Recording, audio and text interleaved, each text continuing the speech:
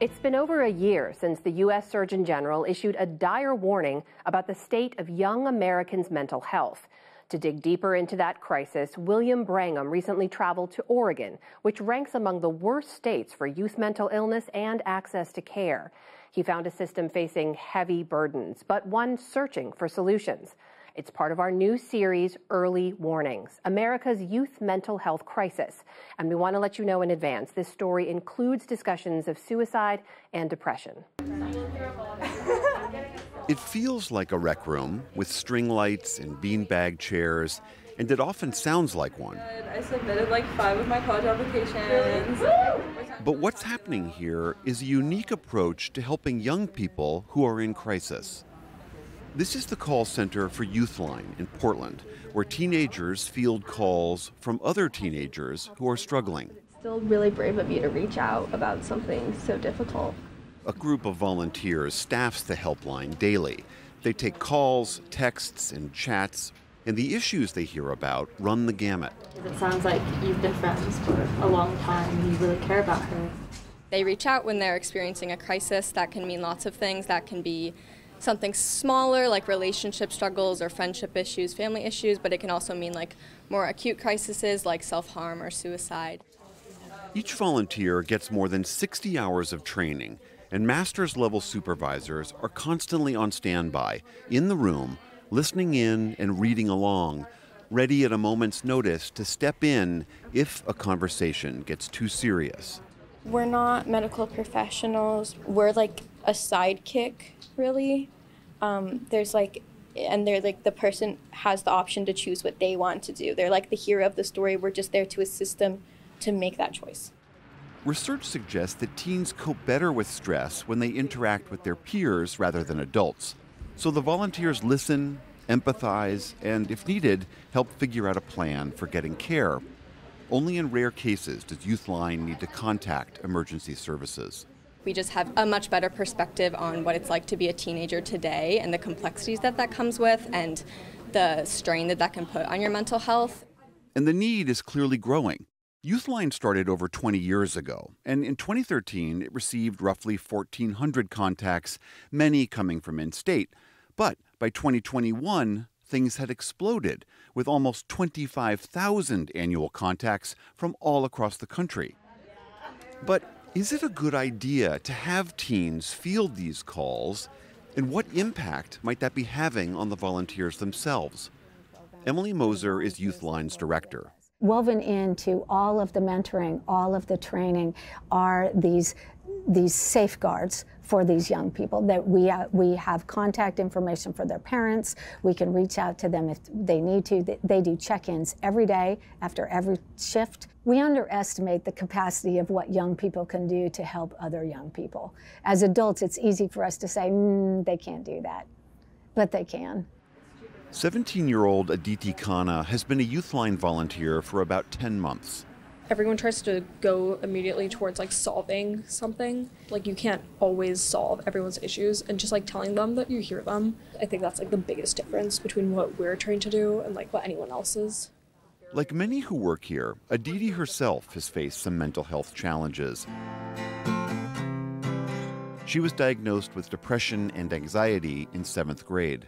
It is so much harder than you would like imagine it to be, right? Because it's like, it feels like lifting like 1,000 pounds just trying to get up. The news came as a shock for Aditi's mother, Sangeeta.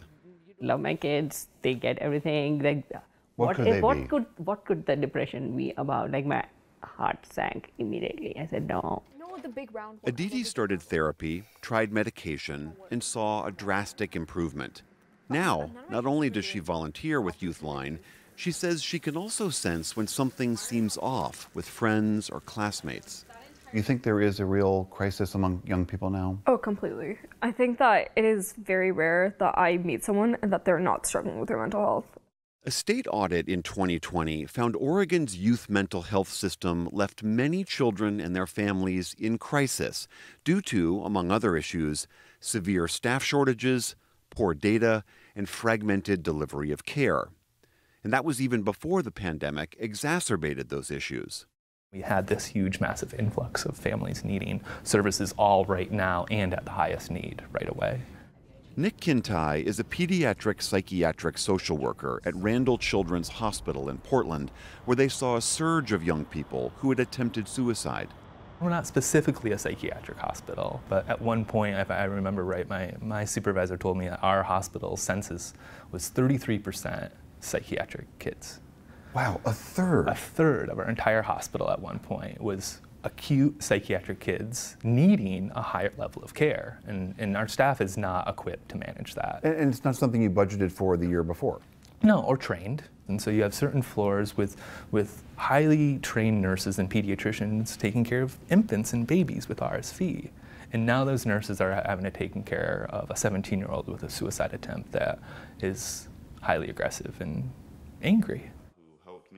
18-year-old Sam Adamson began having suicidal thoughts when he was just 11. I would say there were a rare amount of times where I felt truly happy. The scariest part, he said, was when the idea of suicide became almost second nature. Wondering what I'm having for dinner, oh, I have to work on this, I want to kill myself, I want water. And you just skip over this massive thought when you look back on the fact that you were thinking, I want to kill myself in a very subtle second. That's terrifying. Sam's mom, Jessica, says finding the right care for him was terrifying too. We were very fortunate to have insurance, to be part of a health system that is very well resourced in mental health resources. And frankly, I had a job in healthcare where I knew how to, you knew how to navigate. Right. And even with all of that, when you call and you're told that it's 6 weeks at a minimum before they can see you, that just seems impossible. Last year, when Sam was a senior, he called his parents from school. He said, I want to go and jump off of the floor.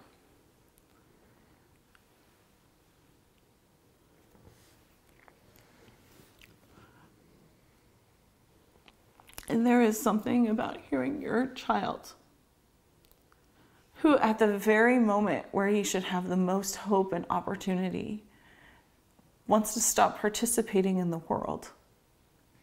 It was scary. It broke my heart. Sam went to the emergency room and ultimately enrolled in an intensive outpatient treatment program at Providence St. Vincent Medical Center in Portland. It only happens for a certain amount of weeks. You essentially take it like a class and study the content that they gave me and took notes. These are tools that you use? Yeah, I use it on a daily basis. Is that right? Yeah. Daily basis. I still have the notes upstairs in my backpack that I just flip through. I remember some of the details about what I talked with my therapist, but what I do remember is us going over what strategies to use during certain occasions. If I didn't have those things, I don't think I'd be sitting here today. But the fact is, that makes me a miracle. And miracles don't always happen. That gives me a mix of anger, frustration, and also a bit of fear and a bit of pain. Just knowing that there are people who aren't that lucky. Organizations like Youthline are trying to fill the gaps and help more people get care. They're looking to broaden the diversity of their volunteers and expand nationally.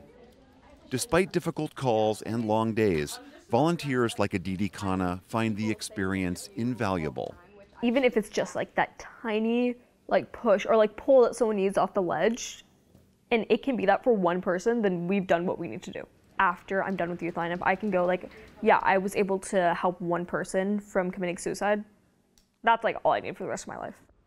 For the PBS NewsHour, I'm William Brangham in Portland, Oregon.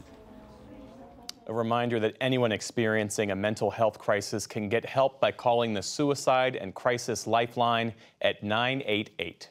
And the NewsHour's own nationwide network of student journalists has also been tackling the issue of teen mental health as part of their award-winning podcast, On Our Minds. Check it out. Teenagers, we're Olympic athletes, we're young inventors, we're musicians, we're activists. We come from so many backgrounds and are the most connected we've ever been. But we have our own set of challenges. Depression, anxiety, and stress are on the rise. Thankfully, we're not in it alone. On Our Minds is a podcast about the teenage experience. Have like a resource and an outlet so that they can better understand themselves. Made by teens, for teens.